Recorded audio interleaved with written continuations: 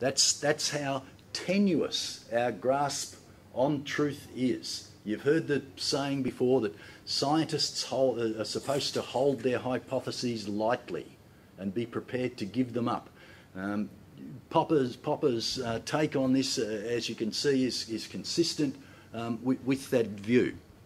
We can simply provisionally confirm a proposition by showing that it is not yet demonstrated to be false, or alternatively, we could conclusively refute a proposition by showing that it is in fact false. So according to Popper, you've got two sets of propositions. You've got a set of propositions, or three sets of propositions. One proposition says nothing and has no content, and it's not relevant to science because it's not capable of being falsified.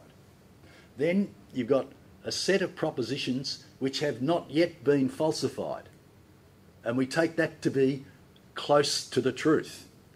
And then you've got a third set of propositions which have been falsified and are shown to be incorrect. So another interesting thing about, and where he differed from the empirical positivists or the logical positivists, is that he claims, I think correctly, use your own experience as scientists, computer scientists, to judge this. He argued that science doesn't begin with empirical evidence. The empirical positivist says that it does, that the process begins with the evidence, right? Popper argued that it didn't, that it doesn't. He argues that it begins with some sort of problem, or perhaps a myth, or perhaps imagination, or intuition, or something like that, and it works on from there. He stresses in particular that there's no unique, best, or one way of reaching a hypothesis which is not disproved. There is no one way, there is no best way of, in respect of the scientific method.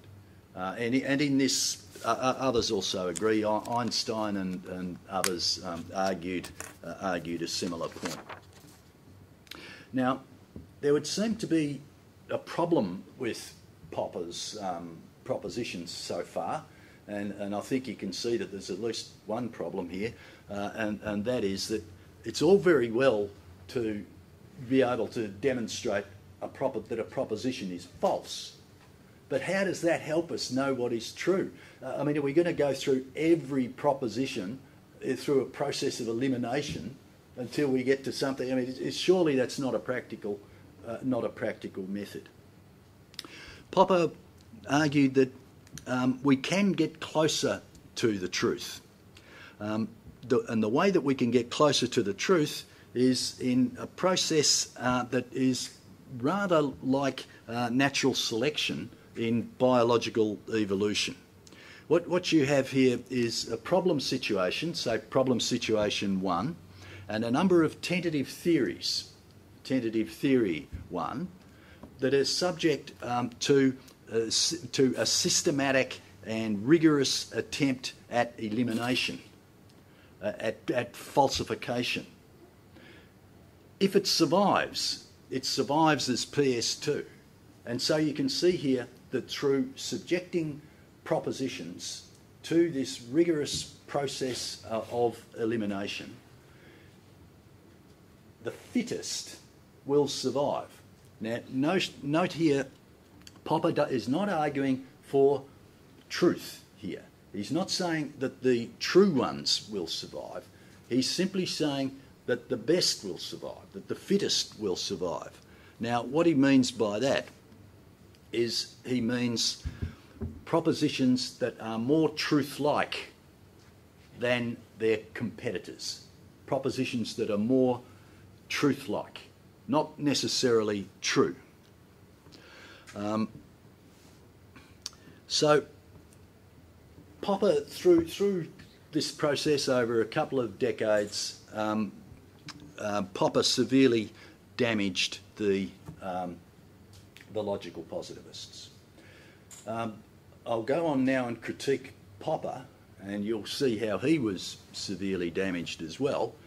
But before I do so, let me point out that he still remains a very important and a powerful figure in a sense, particularly in the United States over the last 10 years or so, where it has become politically important to define what science is and what science is not. The reason that it's politically important is that, according to the American Constitution, public schools must teach science in science classes, not non-science, and in particular not religion. You will know that there are a group of fundamentalist Christians who argue for a thing called creation science, or intelligent design, it's sometimes called. And they have argued, and sometimes successfully in some jurisdictions, in some states and in some schools, that intelligent design or creation science is in fact a science, that it is part of the family of Western modern science, and therefore it can and should be taught alongside evolution, alongside Darwinian science and evolutionary science in American classrooms. A key evidentiary point in making the argument about evolutionary science and intelligent design has been that they are not falsifiable. The historians of science who've been called to give evidence have gone back to Popper and resurrected Popper, if you like, and rehabilitated Popper and used Popper's falsifiability to argue a definition of science. What did Popper have to say about what is true then? If it's important to demonstrate what is false, how can we show what is true?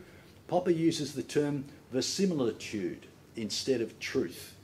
And as I say, this English word verisimilitude means approximating truth, getting close to truth, being more truth-like without necessarily being true. He argued that some propositions had greater verisimilitude than others, even though they may well not be true. So Newton's theory of motion, for example, is not true in the sense that there are aspects of Newton's theory of motion which are false. Taken as a package, Newton's theory of motion is not true. However, Newton's theory of motion has more verisimilitude than Aristotle's theory of motion. Newton's theory of motion is able to explain more. It is able to predict more. It is able to do so with greater accuracy, both past data and future data. So whilst Newton's theories of motions may not be entirely true, they are truer than Aristotle's theories, and they are to be preferred for that reason. And so Popper argued we can approach the truth. Popper proposed that we live in three worlds as scientists. The three worlds that are accessible to science, and the three worlds, he argued, that govern science are firstly the physical world. Okay, so whilst he disagrees with the power of induction, he has no disagreement with empiricism as such. He is an empiricist. He does argue that we need to observe the world in a systematic way. He does argue that we should use induction and deduction whilst being aware of the shortcomings of induction and deduction. So the physical world, the world of atoms and chemicals and crystals and stars, is a world that the scientist must engage with. The second world is the world inside our own heads, the world of our own theories and our own imagination and our own experience and our own senses, all of that cognitive and emotional activity that goes on inside the mind is also important to the scientist, according to Popper.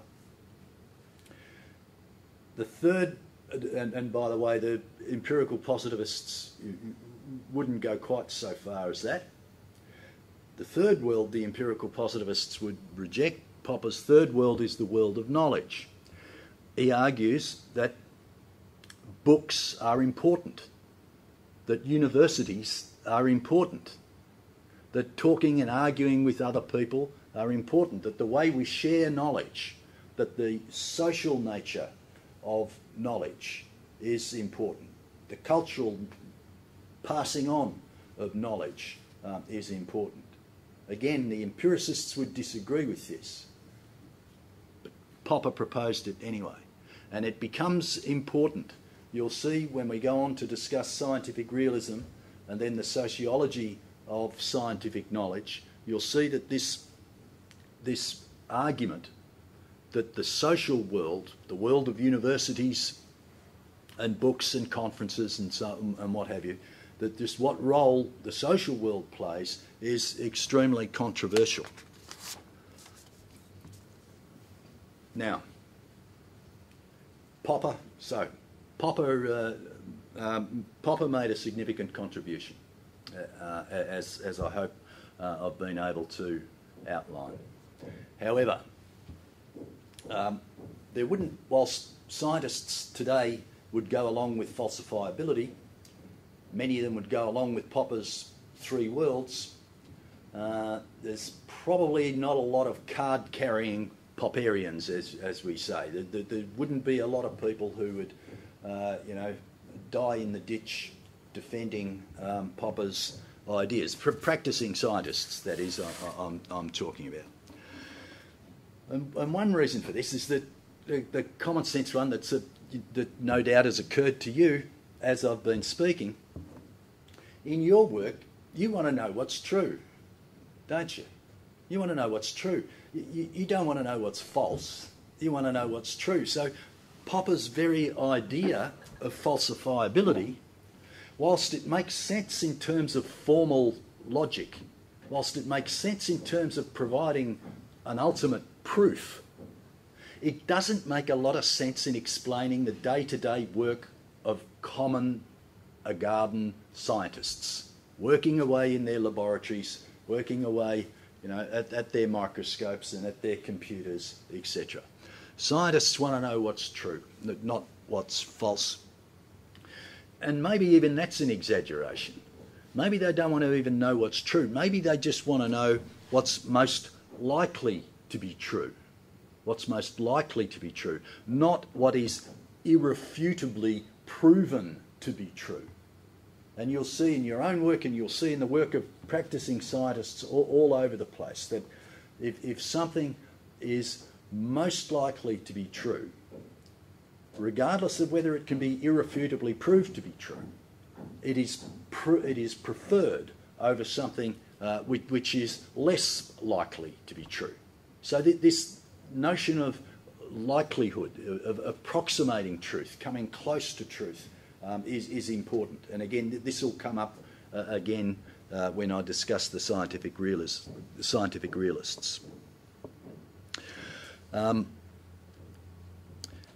Another problem with Popper is that logical testability not transferring into practical testability.